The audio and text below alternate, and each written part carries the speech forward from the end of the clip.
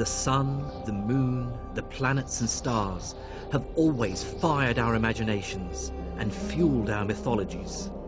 And studying the heavens, astronomy, is surely the oldest scientific discipline there is. What's really unexpected, I guess, is that astronomy has repaid our interest in it over the centuries. Time after time, it's been the place where new ideas have emerged, and it's often led the rest of the sciences. I'm a professor of physics at the University of Surrey, and the ideas and theories of the great European scientists like Galileo, Newton and Einstein lie at the heart of my work. But there's another side to me. I'm half Iraqi, and I'm keen to investigate stories I'd heard as a schoolboy in Baghdad of great astronomers from the medieval Islamic world whose work shaped the discoveries of these later Western scientists. So I'm going on a journey through Syria and Egypt to the remote mountains in northern Iran to discover how the work of these Islamic astronomers had dramatic and far-reaching consequences. There I'll discover how they were the first to attack seemingly unshakable Greek ideas about how the heavenly bodies move around the earth. It was Islam that paved the way for one of the greatest upheavals in the history of science.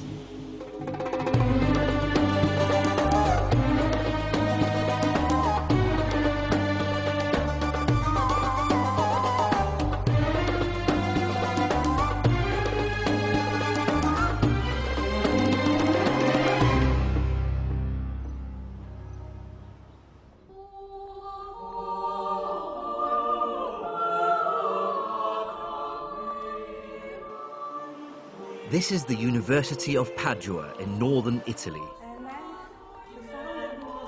I'm here to see incontrovertible evidence that one of the greatest breakthroughs in European science links back to the earlier work by Islamic scholars. Because it was a news one that at that time... Astronomer Dr. Luisa Pigiotti and I are climbing up to the 18th century observatory. At the top, she promises to show me one of the most important books in scientific history. So, what do we have here? Okay, this is the second edition of the Revolutionibus. Copernicus. Yes. This is De Revolutionibus Orbium Celestium, which was published in 1543 by the Polish astronomer Nicholas Copernicus. I'll be careful. Is it the second edition? The significance of this book is enormous. In it, Copernicus argues for the first time since Greek antiquity that all the planets, including the Earth, go around the Sun. For thousands of years, everyone had believed a very different view, that the Earth is static and everything, including the stars, sun and planets, move around it. And here there are all his system. Okay. Oh, there we go. And So, the center system. the sun okay. in the middle. It's a famous drawing. Yes. This one. Oh yes, and there's Terra. With the moon. With the moon with going the moon. around it. Okay. Yes. This is an astonishing book, and many historians credit it with starting the European scientific revolution. The first crucial step in a journey that led to modern physics. Well, I agree, but it does seem a bit odd that one doesn't hear much about where Copernicus got his ideas and information. The impression is that they came out of nowhere. The beginning? And the beginning is all in Arabic. It certainly is a real revelation to me that he explicitly mentions a 9th century Muslim for providing him with a great deal of observational data, an astronomer who lived in Damascus called Al-Battani. Like all the great scientists of the Islamic Empire, Al-Battani lived in a culture without portraiture. All we have are later impressions of what he might have looked like. And here he mentioned Hipparchus Calippo, Ptolemy, and so on, and he started to mention what he called Macometus Alafensis, and means Albatani. Okay. And then this second book here. And the second book is, we can look at the beginning in Latin. I see, we can open it. Copernicus, in fact, made extensive use of Al-Battani's observations of the positions of planets, the sun, the moon, and stars. He worked with Latin translations, similar to this one, of the Syrian astronomers' data. Kitab al-Zij al-Sabi. So this is Battani's Zij, his Yes. book of star charts. So it has the Arabic. Yes, all the Arabic Arabic on one treatise, side, yes. yes, and then the Latin version. That's convenient. But he certainly had the data, the observational data by Al-Battani. And Copernicus's book is full of clues that hint at other past sources. And though Al-Battani is the only Islamic astronomer Copernicus actually names, recent detective work has uncovered clues that Copernicus based many of his ideas on the work of other Islamic scholars.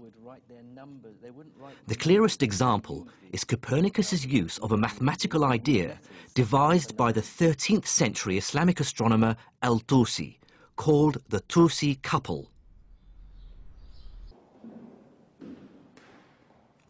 Back in England, I compared a copy of Al-Tusi's Tadhkira fi Ilm al-Hay'a with another edition of Copernicus's Revolutionibus. In it, there's a diagram of the Tusi couple, and there's an almost identical diagram in Copernicus's book, even down to the letters that mark the points on the circles. So in Al-Tusi, there's the Arabic alif, which is A, there's the ba, which is B, Jim over here is the G, and the Dal at the center, D. It's a remarkable similarity. Now, this might just be coincidence, but it's pretty compelling evidence. In fact, I truly believe that Copernicus must have been aware of Al-Tusi's work and other Islamic astronomers. Further detective work also shows that Copernicus used mathematical ideas for planetary motion that are remarkably similar to ones developed by another Islamic astronomer, a 14th century Syrian called Ibn Shatir. For some historians, this cannot be coincidence. Copernicus, to me, I have no proof. I don't have a smoking gun. But to me, it looked like, and again, by analyzing his own works, it looks like he was working from diagrams. Somebody gave him a geometric diagram of what was done by Ibn Shatir to solve the problem of the moon, for example, to solve the problem of the upper planets, to solve the problem of the movement of Mercury. He had diagrams, and he was genius enough to be able to figure out from the diagrams what was the underlying theory behind those diagrams. So, far from emerging from nowhere, it seems Copernicus's work will be better described as the culmination of the preceding 500 years of Islamic astronomy. I wanted to investigate this story, find out more about those astronomers and their ideas. But before that, I wanted to investigate an even deeper question. What actually motivated medieval Islamic scholars' interest in astronomy?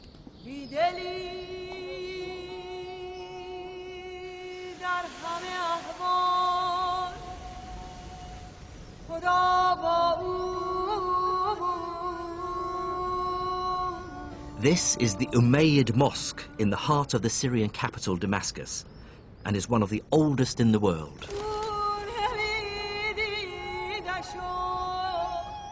And I'm here on a kind of treasure hunt. Well, it says in the books that there is a sundial on the top of the Arus minaret, the bride minaret over there. So we'll see whether it is there or not. So this is Dr. Reem Turkmani, an astrophysicist and medieval astronomy expert from Imperial College London. And we're looking for one of the most accurate sundials made in the medieval world. And equally exciting for me is the fact that it was made by one of the Islamic astronomers who had so heavily influenced Copernicus, Ibn Shatir. Let's see.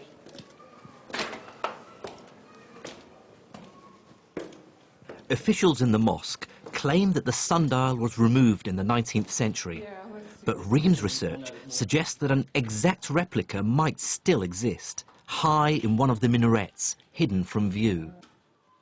It's not quite the lost Ark of the Covenant, but the idea of discovering a 150-year-old artifact is still quite something. Would you recognise anything if you had a look? I need to look at the other window. Sorry. No. No, it is further up. Yeah. Marking time accurately is essential to Islam. The Quran requires the faithful to pray 5 times a day at 5 very precise times. At the exact moment of dawn, when the sun is overhead, in the afternoon, at sunset, and then again at the moment of nightfall. So for early Islam, an accurate sundial was an extremely important fixture in many mosques.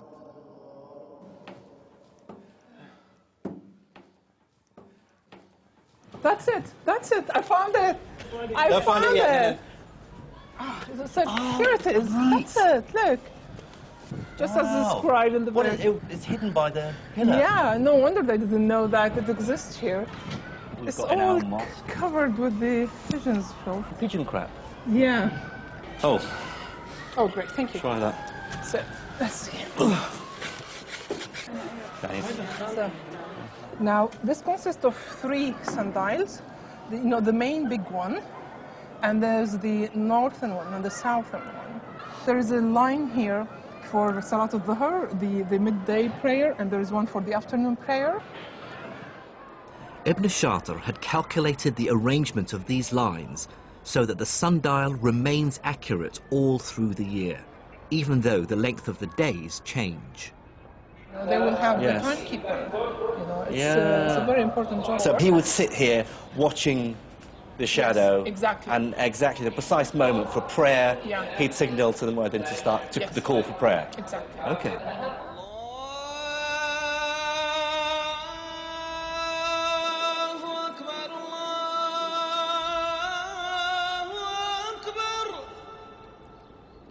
Ibn Shatir's sundial, accurate to within minutes, really showed me how Islam required its scholars to make meticulously accurate observations of heavenly bodies.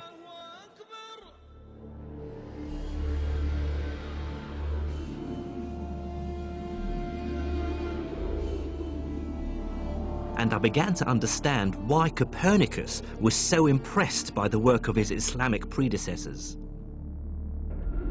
They really brought standards of accuracy and precision to astronomy that were unheard of before. They'd calculated the size of the Earth to within 1% and created trigonometric tables accurate to 3 decimal places. And when I met up with Reem Turkmani again on Mount Qasyun outside Damascus, I was to hear about the Islamic astronomer who personified accurate observation, the man whose astronomical tables and measurements Copernicus explicitly makes reference to, Al-Battani. Born in 858 in southern Turkey, Al-Battani made accurate astronomical measurement a personal obsession. And the story goes is that Al-Battani used to observe on this mountain here and in this observatory. Over 40 years, from 877, both here and in the town of Raqqa, Al-Battani's great project was to work out as accurately as possible the length of the year.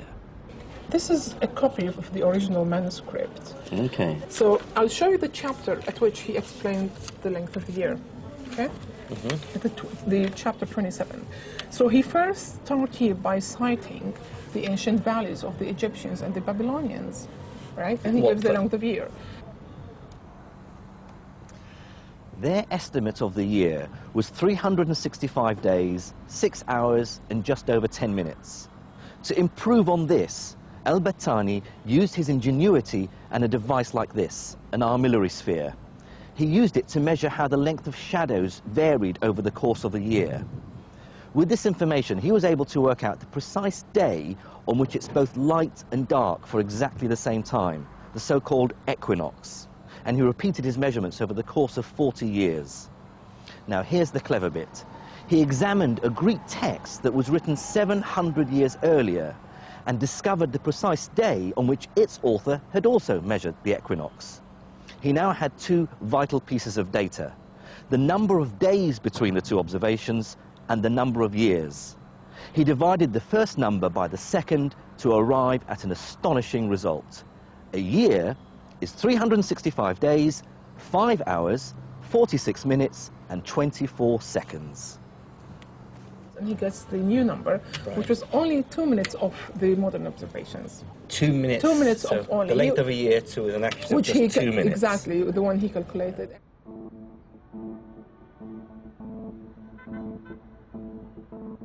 What's astonishing about the accuracy of Al-Battani's measurements is that he had no telescope. He used an armillary arm, his naked eye, and devices like this, an astrolabe. So you move the pointer and you move this disc with it to point towards the North Star. Then these small pointers here, they will give you the location of the rest of the stars and the planets. Yeah. Despite this, among his many other observations is an incredibly accurate figure for the Earth's tilt of just under 24 degrees, about half a degree from the figure we now know it to be. And he didn't stop there. He measured variations in the diameter of the sun to such accuracy that it led him to an astonishing conclusion. This distance, the furthest point the sun reaches from the Earth during the year, known as the apogee, actually changes from one year to another. Also, his tables showing the position of the sun and the moon, which is what Copernicus refers to some 600 years later, set a new standard in precision and accuracy. So Al-Battani and his fellow Islamic astronomers were clearly good observers. But so what, you might ask?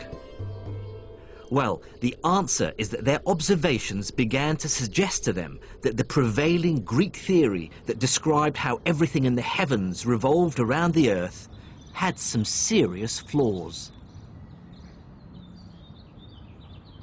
This Greek tradition, which had been unquestioned for over 700 years, was based primarily on the work of one of the greatest astronomers of the ancient world.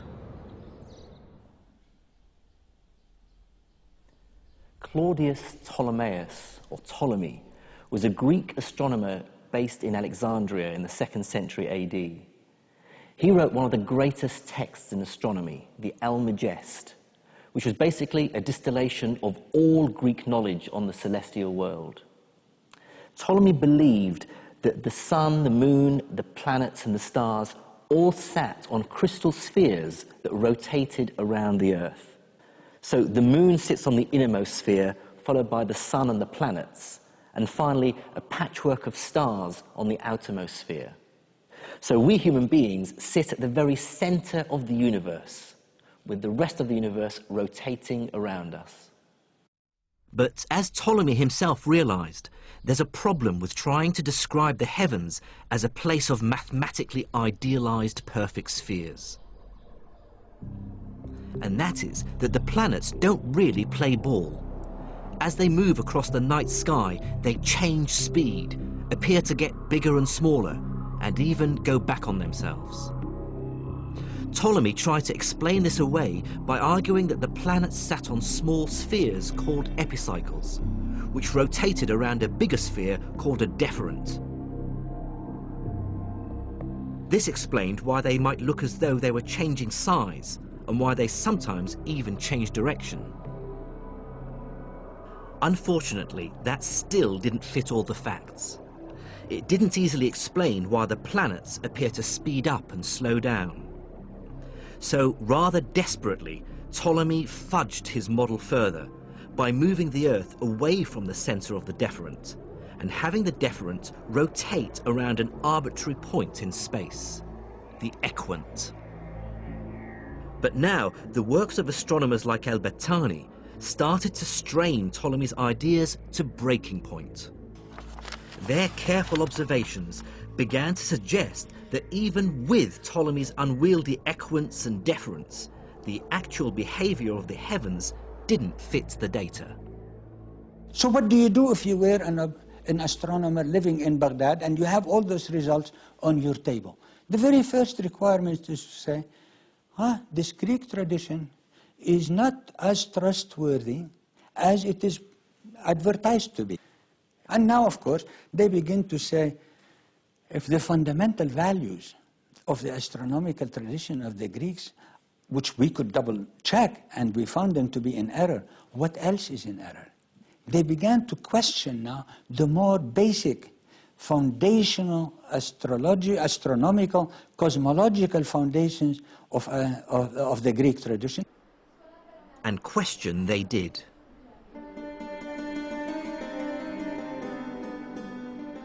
What's absolutely striking about the writings of Islamic scholars by the 9th century is the increasing use of the word shukuk, which in English means doubts. They showed that it's sometimes necessary to doubt an idea that everyone around you believes unquestioningly. Islamic doubting of Greek astronomy began the slow process of undermining the notion that the Earth is at the center of the universe. To doubt takes great courage and imagination. But if the great dialogue between Islamic and European astronomers shows anything, it's that doubt, or shukuk, is the engine that drives science forward.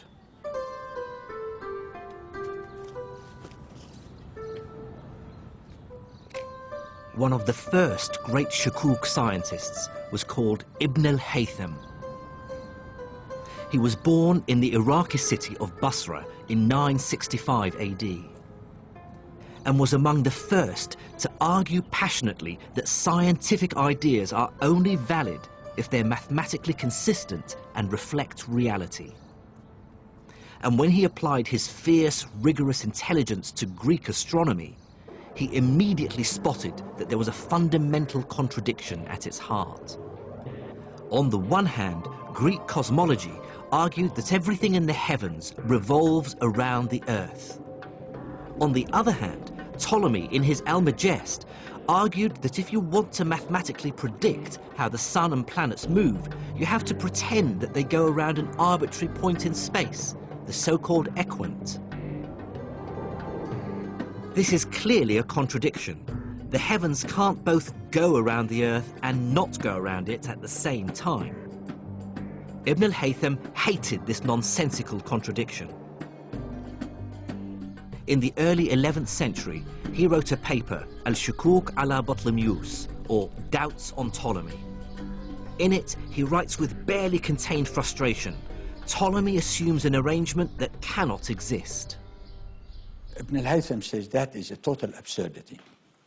We cannot accept that, and furthermore, he says, it's not a slip of a tongue.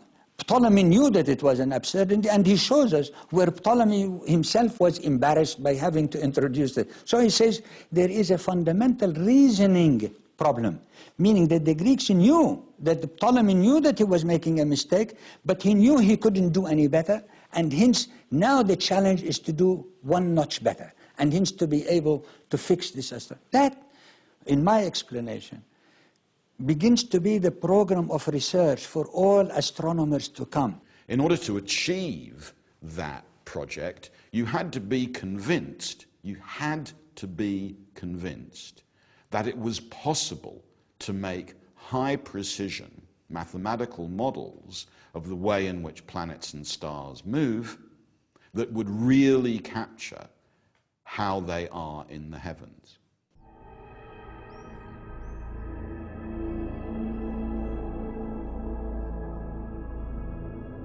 Ibn al-Haytham, in effect, laid down the challenge for all astronomers who followed, which was to come up with an explanation for how the heavens move that is both mathematically consistent and agrees with what we observe. The final answer to this would come from faraway Europe with Copernicus and others. But the next and crucial breakthrough came somewhat closer.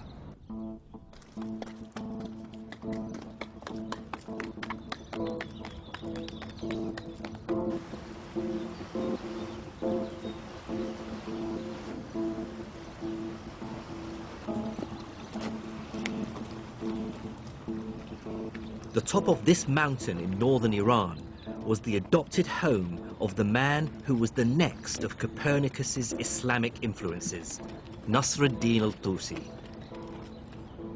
He would succeed in rewriting Ptolemy's theory, which would ultimately lead to the overthrow of the geocentric view of the universe, and so the birth of the modern scientific age.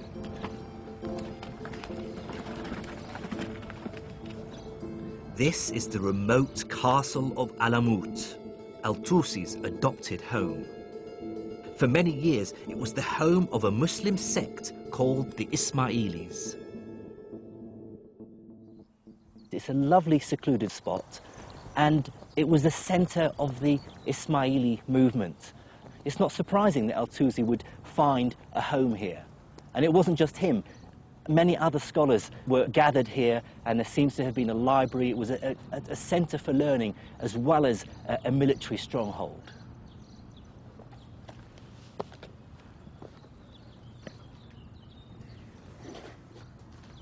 Here, this is the main gate, northern gate of the upper castle of Hassan Sabba.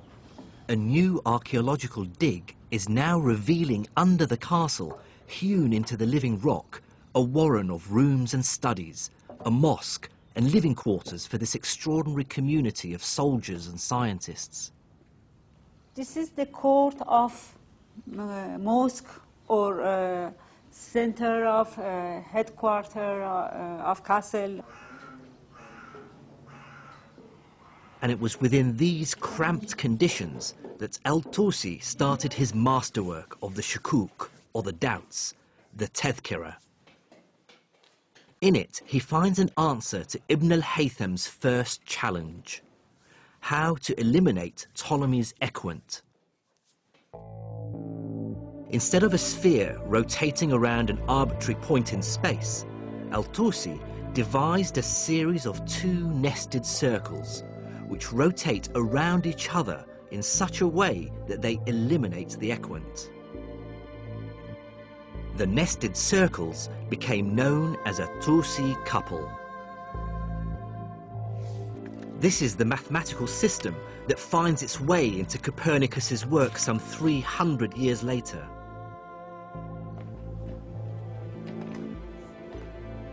Having found a solution to the equant problem, Al-Tusi now wanted to complete the task Ibn al-Haytham had started 200 years earlier: to find a consistent mathematical description of the movement of the celestial bodies. But to do that, he needed better data, which meant bigger and better equipment than he was ever going to find here at Alamut. And then something happened which changed Al-Tusi's life forever: the Mongols.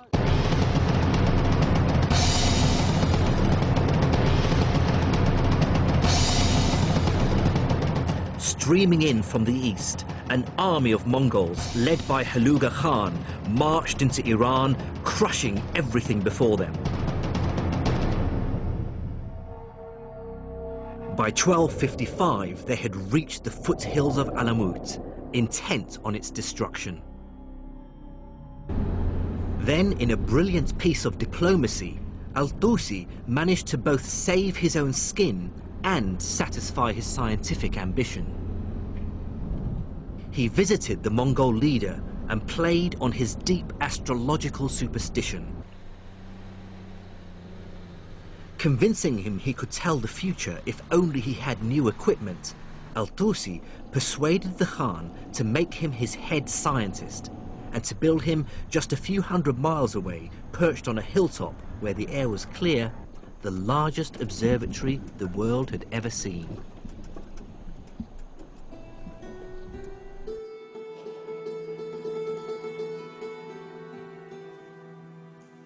This is all that remains of the Maraga Observatory.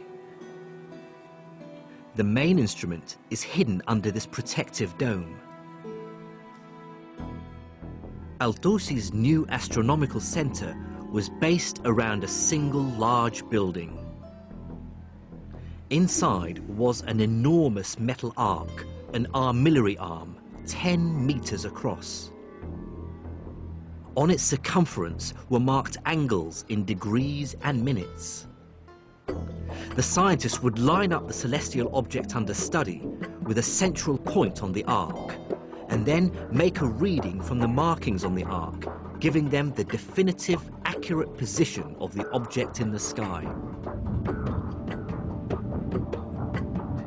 The building was also surrounded by smaller astronomical equipment, libraries, offices, and accommodation. The observatory even had its own dedicated mosque.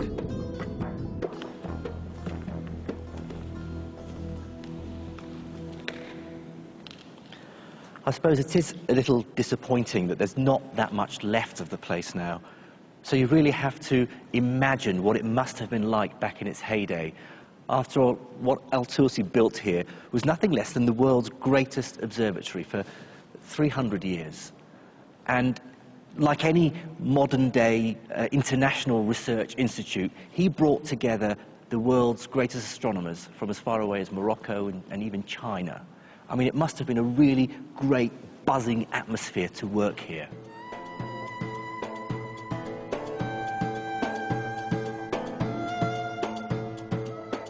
With his new observatory and world-class team, Al-Tusi was now ready to fulfill Ibn al-Haytham's dream, to try to make Ptolemy's model scientifically rigorous.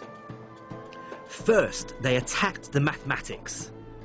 As well as the Tusi couple, they invented other systems of planetary movement. And with these new systems, they were able to calculate mathematically consistent models for many of the celestial bodies. Mercury, Venus, Mars, Jupiter, Saturn, and the Sun and Moon.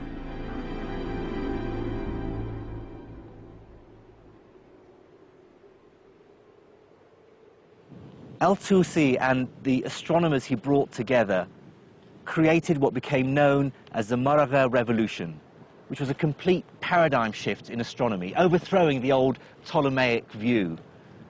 What Islamic scholars and astronomers like Al-Tusi do is to organize and make sense of mathematical astronomy at a level of unprecedented accuracy, using instruments more precise than had been built before, over longer timescales, with predictions of the positions of planets and stars that no one had previously reached. That at Maraga or at Alamut, we see, I think, genuine revolutions in the level, scale, and intensity of mathematical astronomy.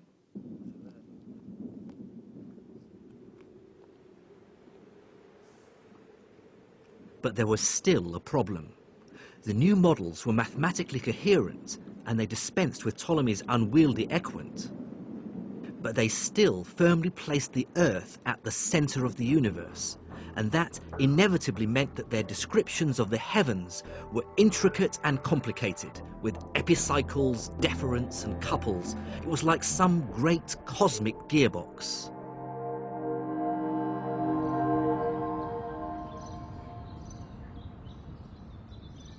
It would require a huge leap of imagination to make the next step in our story. And that next step would take place 2,000 miles from where I am now.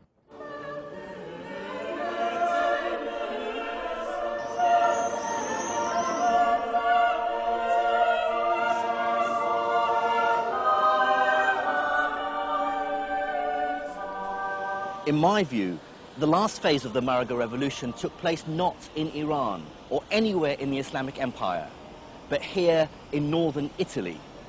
Based on the work of Muslim scholars, places like the University of Padua were already starting a new scientific movement, the Renaissance. Back in Padua, where I began my journey, I now understand why Islamic astronomers were so important to Copernicus. They gave him his motivation. He's the first European to share Ibn al-Haytham's deep aversion to Ptolemy's cosmology. And that's what makes Copernicus not the first great astronomer of a new European tradition, but the last of the Islamic tradition. This is the second edition. As we've seen, many of the complex mathematical models Copernicus uses in his new heliocentric model, like the Tusi couple, are copied from Islamic astronomers. But more importantly, it's Copernicus's deep desire to bring mathematical consistency to cosmology that he really owes to his Islamic predecessors. Copernicus's ideas set in motion a train of scientific revelations that would eventually lead to Isaac Newton and the discovery of gravity. In Newton's hands, Ibn al-Haytham's dream of an astronomy with rigorous and coherent mathematics, which agrees with experimental observation, finally took place.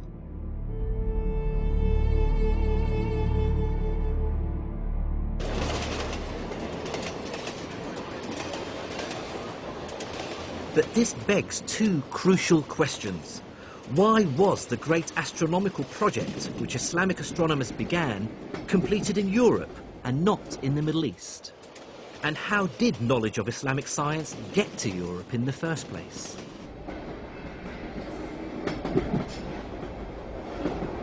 The answers to these questions lie in one of the most beautiful cities on earth, the Queen of the Adriatic, Venice.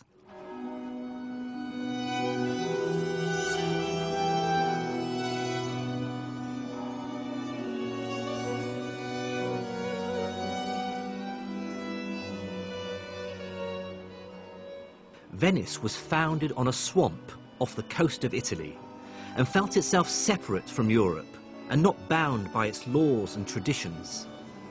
And as Shakespeare famously pointed out, the two most important aspects of Venice were its merchants and its long-standing links with the Arabs or Moors. It was a rich and complicated relationship, sometimes based on piracy and theft. The story goes that in 828, two Venetian merchants stole the bones of a famous Christian saint from Venice's rival city across the water, Alexandria. The bones belonged to St. Mark the Evangelist, and they brought them back here to St. Mark's Square.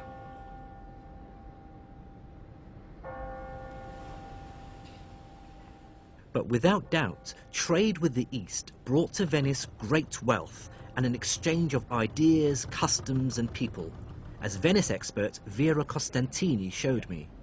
So this is called Campo dei Mori because, as you can see, at the corners there are statues of what were called Moors. Yeah. Oh, there's another. Yeah, there's another one with a turban.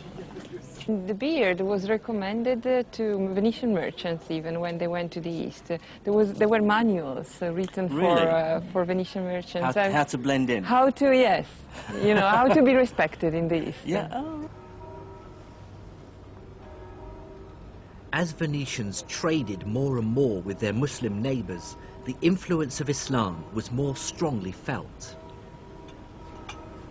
Arabic coffee culture became hugely popular, as did Islamic styles of architecture with their characteristic arches and decorations. So the next thing I want to show you is the Palace of the Camel.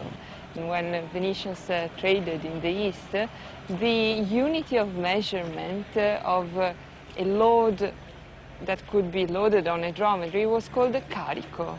And it was the exactly same unity of measurement they had in the East, and it was called yoke. So it's not coincidence that they... No, it's not, that they actually imported that unit of weight? Yes, of measurement, yeah, of weight.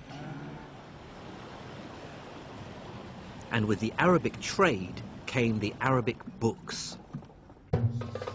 The great 9th century Arabic text on algebra appeared in Latin in the 12th century.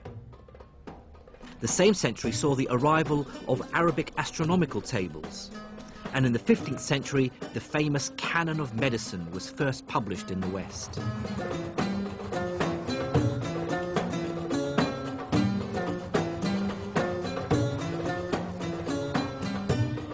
And this influx of learning seems to coincide with a great historical shift.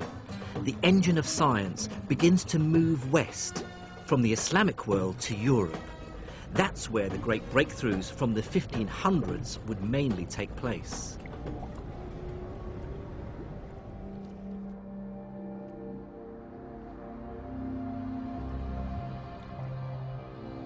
I encountered an astonishing and very tangible symbol of this shift and a really surprising clue as to why it happened, thanks to Professor Angela Nuovo from the University of Udine. 20 years ago, in this library on one of the islands of Venice, Angela discovered the only surviving version of a 500-year-old book. And what did it feel like? I mean, this is a big yes. discovery. Yes, it was a great emotion. I remember it was July, very hot, like today, even hotter, and I felt cold at that moment, yes. And yes, it was a great emotion. What she found was the very first printed copy of Islam's holy book, the Quran.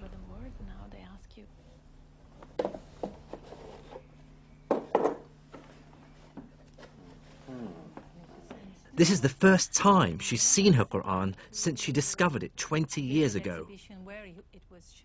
But it struck me as strange that the world's first printed Quran was produced in Venice and not in the Islamic world. And it's obvious at first glance that it was printed by people who didn't speak Arabic very well. Bismillah ar-Rahman ar-Rahim. Alhamdulillahi Rabbil Alameen ar-Rahman ar-Rahim. Maliki Yawm ad-Din. Iyyaka na'budu wa iyyaka nasta'in. Yeah, I mean, what strikes me is that it's written in what I would regard as almost childlike handwriting. It's clumsy. Yeah. Well, it's the first attempt to reproduce the handwriting in movable types. And as you know, the language has an enormous amount of sorts, different sorts, as, of course, every letter changes according to ligatures and the position of course. So in the line. The word dhalika, which means for that, the dash should be underneath the L here, but it's above it. Yeah. So instead of saying dhalika, it says dhalaka, which is wrong. Probably there were not people really of mother language in the press. So there were some errors of the mistakes in the text, which are, of course, sins. Yes, of course. I mean, as the Quran, for every Muslim believes it's this word of God. You the can't word of change God. It, So when you change it, it's a sin. Yes. How was it first received, do you think, when it was published? Well, yes, the idea is that the hypothesis is, and I think it's true, that it was an enormous failure from really the business point of view, as the Muslim didn't accept the printing press for centuries, and probably the whole copies of this book were destroyed. So we don't have any other copy. Probably the only one that remained in the Western world is this book. I felt that the failure of this printed Quran to catch on in the Islamic world spoke volumes.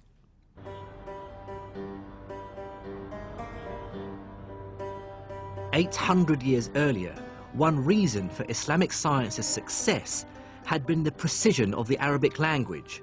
With over 70 different ways of writing its letters and many extra symbols to define pronunciation and meaning, it allowed scholars of many different lands to communicate in a single common language." Now, with the arrival of the printing press, scientific ideas should have been able to travel even more freely. In the West, books printed in Latin accelerated its scientific renaissance. But because of its symbols and extra letters, Arabic was much harder to set into type than Latin, and so a similar acceleration in the Islamic world failed to materialize.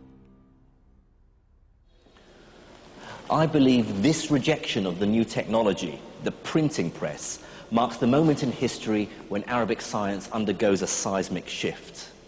Europe has embraced Greek and Arabic knowledge and the new technology, and Galileo and his ilk are poised at the cusp of the Renaissance. It has been a turning point both in the history of the Venetian printing press, who used to be extremely powerful. I mean, it's the limit of expansion, let's say, and in the history of the relationship, the cultural and general relationship between the East and the West, as acceptation of printing would have meant the acceptation of the first important technology. So, you know, the two histories started to differ very much, as you know. This initial rejection of printing was one of the many reasons that caused science in the Islamic world to fall behind the West. It coincided with a host of global changes, all of which affected the way science developed.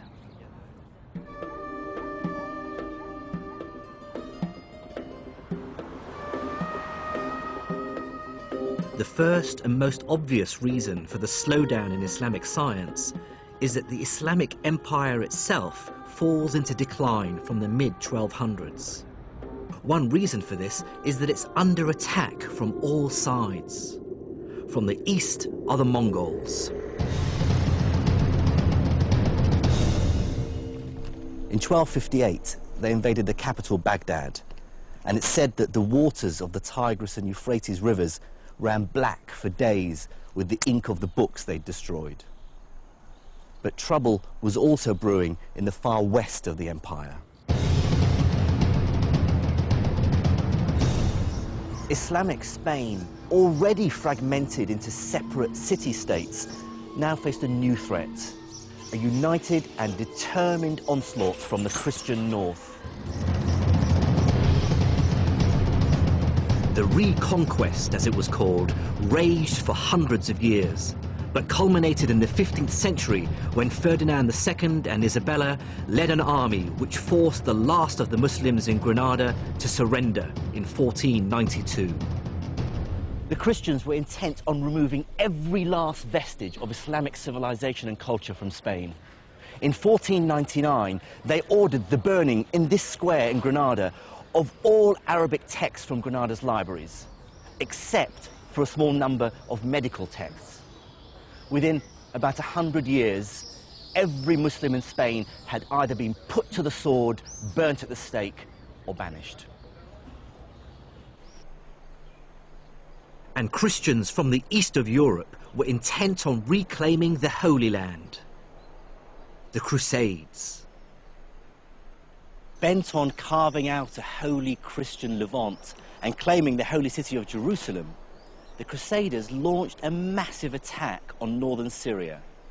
They quickly captured this castle and turned it into one of their strongholds. Then, with ruthless and missionary zeal, they marched on Jerusalem. And as the empire fought with its neighbours, it collapsed into warring fiefdoms. The Mamluks, slaves who originally belonged to the state of Egypt, became its leaders. The Bourbon Almohads ruled Morocco and Spain in the 13th century, and the north of Syria and Iraq splintered into a series of city-states. But for many historians of science, the biggest single reason for the decline in Islamic science was a rather famous event that took place in 1492. That year, the entire political geography of the world changed dramatically when a certain Christopher Columbus arrived in the Americas. I explain it with the phenomena of the discovery of the New World in 1492. The immediate result is that you got immense amount of gold and silver coming to the royal houses of Europe at the time, and all the adventurous empires and royal houses of the time who were setting colonies all over the world. And science always follows the money. As the 16th and 17th centuries came and went, that money, power, and hence scientific will moved through Spain and Italy and on to Britain. By the 17th century, England, sitting at the centre of the lucrative Atlantic trade route, could afford big science. And that ultimately explains why the greatest book in world science, Sir Isaac Newton's Principia Mathematica, the book that ultimately explains the motion of the sun, the moon and the planets, was not published in Baghdad, but in London.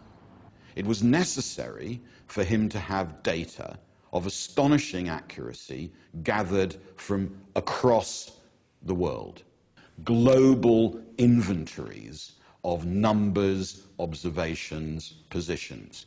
The heights of tides, the positions of comets and planets, the rate at which pendulums beat. It's a global project. It's big science. And many of those observations, many of those mathematical models were, of course, models initially developed by Islamic astronomers in Egypt and the Near East and Central Asia. But there's a final twist in the tale. As the wealth of the Islamic nations subsided through war, political and religious entrenchment, and the loss of its lucrative trade, so its science declined. But what this doesn't explain is why their scientific achievements have been so forgotten. And that's partly because, as Europeans colonized great swathes of the Middle East and Asia, they actively encouraged the idea that the civilizations they encountered were moribund and in decline. It seems the English and the French were uncomfortable with subjugating people whose knowledge and science may have been as sophisticated as their own. So it became important to portray the Islamic world in a very specific way. Namely that, yes, they once were very sophisticated and they had great scientists and philosophers, but of course now they've fallen into decay. Somehow, this point of view made the whole colonial enterprise seem much more palatable. One of the most fascinating developments, I think, in the history of the encounter between Western Europeans and other cultures is a kind of shift which has got fundamental and terrible consequences amongst Western Europeans when they start to reflect on why they are superior. It doesn't often cross Western Europeans' minds that they might not be superior to everybody else. For a very long time, after all, Western Europeans in general, the British for example, supposed that their superiority lay in their religion. But then I think around the 1700s, we begin to see a shift. And the shift is from claiming that the reason for European superiority is its religion, to the reason for European superiority is its science and technology. Eventually it ends up with the famous phrase, we have the Gatling gun and they do not. Europeans in that period were quite prepared to acknowledge that in ancient times, Islam, for example, had achieved great things in the sciences, but they weren't doing so now. So even recent Islamic and Sanskrit astronomy was imagined to be very old, because if it was very old, it meant that the culture the British were conquering was declining. And for the British, that was clearly good news. And some experts believe that the effect of this on Islamic scientific history is still felt in the Islamic world today. The Islamic part and the Arab part have not yet discovered their history because their history was obliterated intentionally by the colonization period. And unfortunately, when they rediscover it now, they're rediscovering it in bits and pieces. So today, for many different reasons, the great observatories of the medieval Islamic world are ruined husks.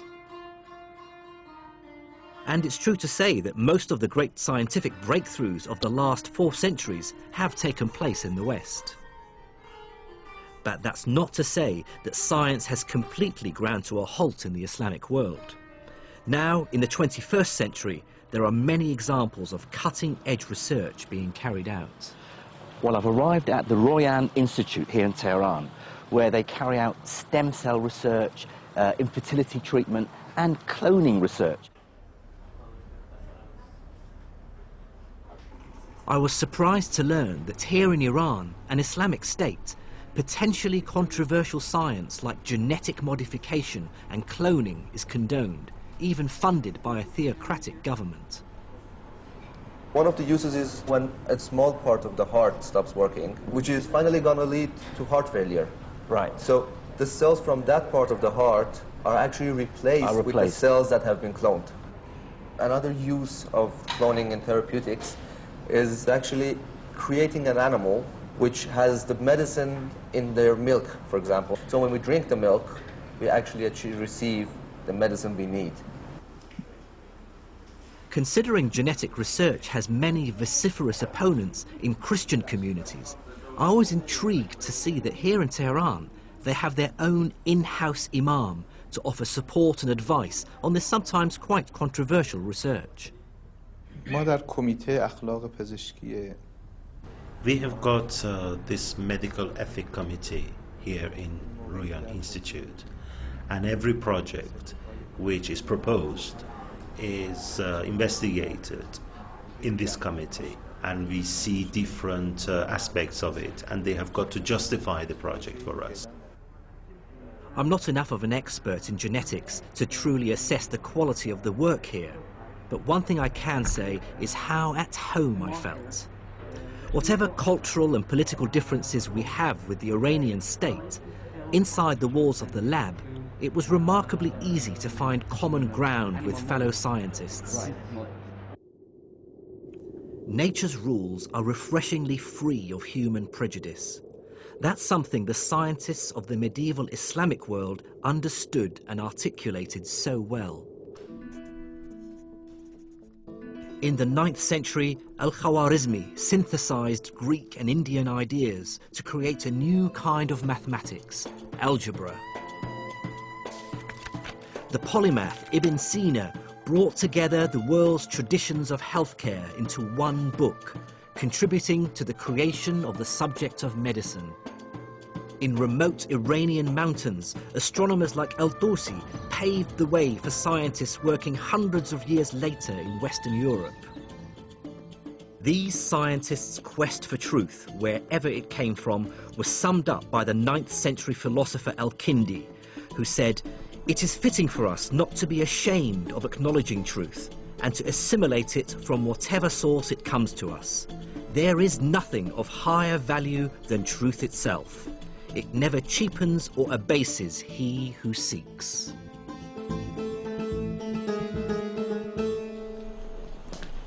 One moral emerges from this epic tale of the rise and fall of science in the Islamic world between the 9th and 15th centuries. And that is that science is the universal language of the human race. Decimal numbers are just as useful in India as they are in Spain.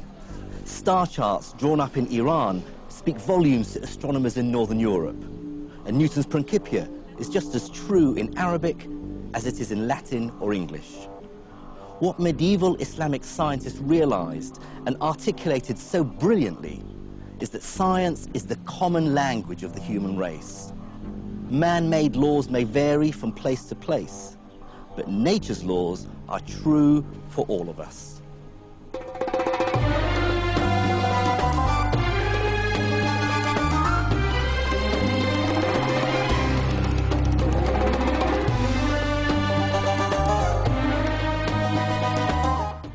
The science writer Ehsan Massoud weaves the story of science and Islam in this new book to accompany the series. Next tonight, Jerry Robinson meets another moneymaker.